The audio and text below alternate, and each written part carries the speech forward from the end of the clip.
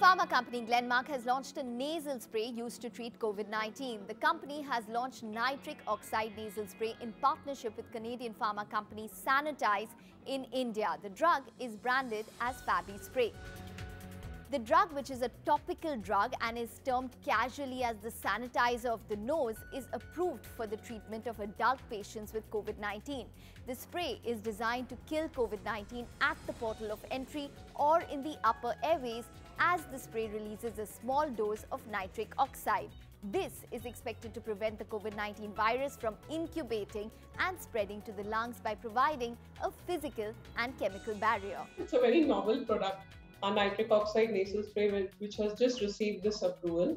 It's designed to kill the SARS-CoV-2 at its portal of entry.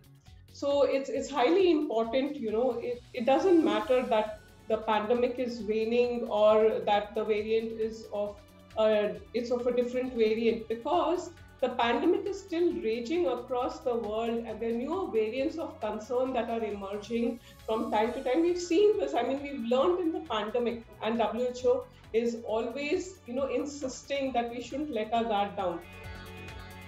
The company says that Phase 3 results in India met key endpoints. In fact, they said that the Phase 3 trial demonstrated a 99% reduction in the viral load in 48 hours.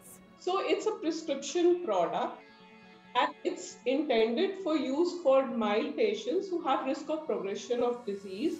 In our clinical trial, it has demonstrated 99% reduction of the viral load in just 48 hours. I think it's remarkable. And it's a product that has demonstrated this not only in the India trial, but also replicated in the UK trial. The company says the trials in UK showed good results, and while it is approved in India for treatment, it is approved in some countries for protection as well. The drug is approved in the likes of Europe, Israel, Bahrain. Yeah, so it's available in Israel, it's available in Thailand, it's available in Bahrain, it's approved in Europe. And all 27 nations in Europe have received approval to market this. Of course, in other countries, it's approved for protection, but it's also approved for patients who have recently been exposed to the virus.